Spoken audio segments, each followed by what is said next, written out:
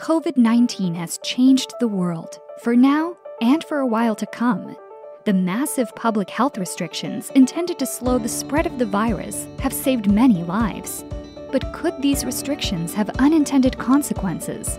The time we spend being physically active or using screens has probably changed.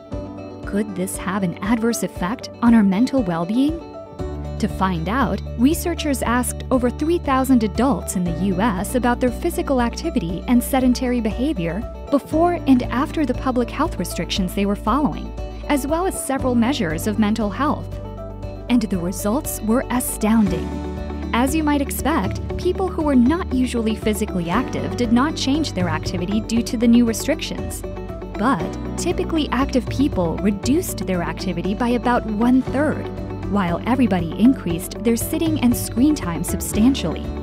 But crucially, this decrease in physical activity and increase in screen time was associated with more feelings of depression, loneliness, stress, and poorer mental health.